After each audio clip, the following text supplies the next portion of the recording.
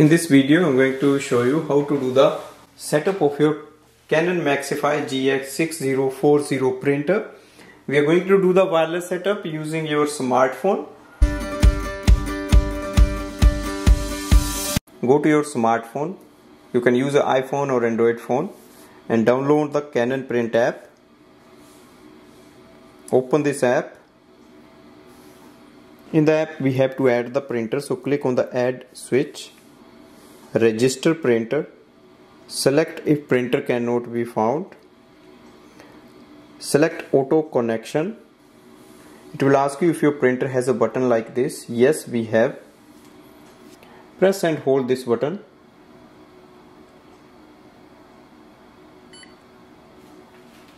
In the smartphone, you just have to confirm and click next. Press OK. It will ask you to join the printer's Wi-Fi. Click join. It will ask you to select the name of your wireless router or your wireless network. Confirm it.